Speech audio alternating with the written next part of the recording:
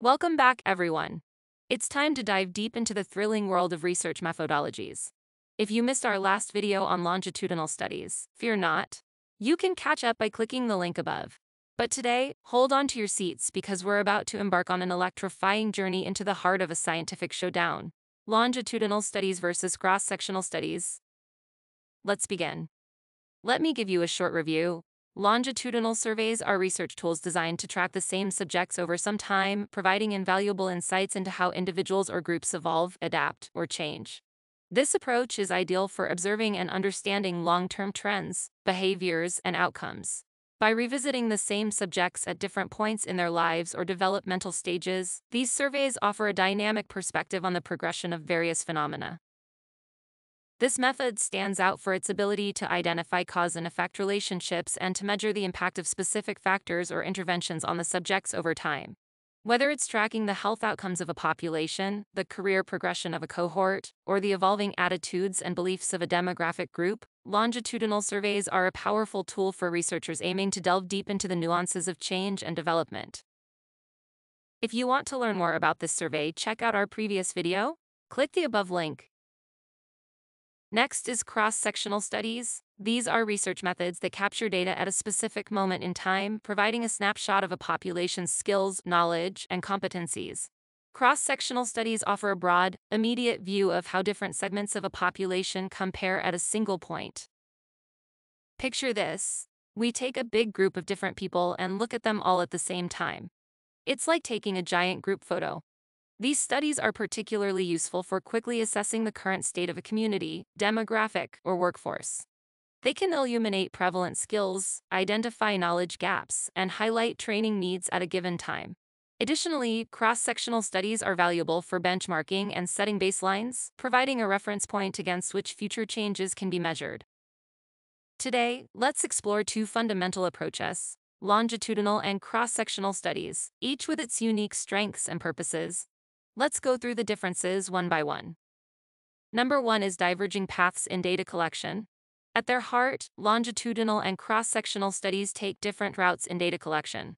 Longitudinal studies are akin to a time lapse, tracking the same subjects across various stages of their journey, offering a detailed narrative of change and development over time.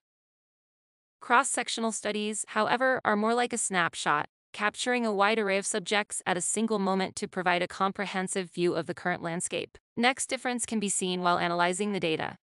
These paths lead to distinct analytical journeys. Longitudinal research delves into data over time, unraveling patterns of change and potentially pinpointing causes. Cross-sectional analysis, meanwhile, seeks to identify correlations and variations at a fixed point, offering immediate insights but without the dimension of time. Let's analyze their strengths and limitations. Each method has its balance of strengths and challenges. Longitudinal studies excel in tracking evolution and establishing cause and effect but demand considerable time and resources. Cross-sectional studies offer a quick, resource-sufficient glimpse at a broad scene, yet they don't capture the flow of change over time. Where they shine. The choice between longitudinal and cross-sectional hinges on the researcher's aim. Longitudinal studies are invaluable in fields like psychology and health sciences, where understanding long-term trends is crucial. Cross-sectional research is widespread in sociology and market research, ideal for assessing current conditions or opinions efficiently. Choosing the right study design. Selecting these methodologies depends on your research question, resources, and goals. Are you seeking to chart a course of change over time, or do you need to assess the current state of affairs? Your decision will shape the depth and breadth of the insights you aim to uncover. First up, longitudinal studies, the time travelers of research methods. Imagine a group of students embarking on a digital literacy journey. A longitudinal study would be like a series of snapshots, capturing their progress over months or even years to reveal the true impact of their training.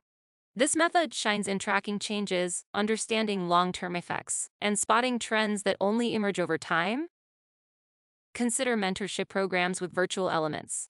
By following mentor-mentee pairs over time, we can delve into how these relationships evolve and their lasting influence on careers and professional identities. Longitudinal studies offer a window into the dynamics of mentorship, allowing for adjustments and insights into what makes these programs succeed or falter.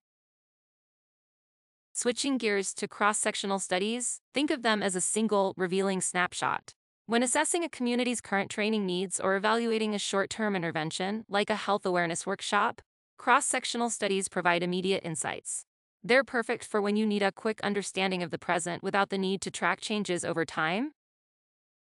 These studies are invaluable for policymakers and educators, offering a clear picture of where resources and programs are needed most, based on the community's immediate needs and gaps.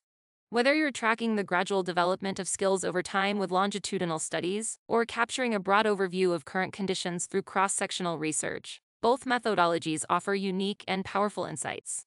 Choosing the right approach depends on your research goals, timeline, and the story you're aiming to tell. Do you know there is an online solution to help you save tons of hours doing qualitative data analysis? Just simply visit our website sense.sopac.com. If you like this video, then please like, comment, and subscribe for more videos.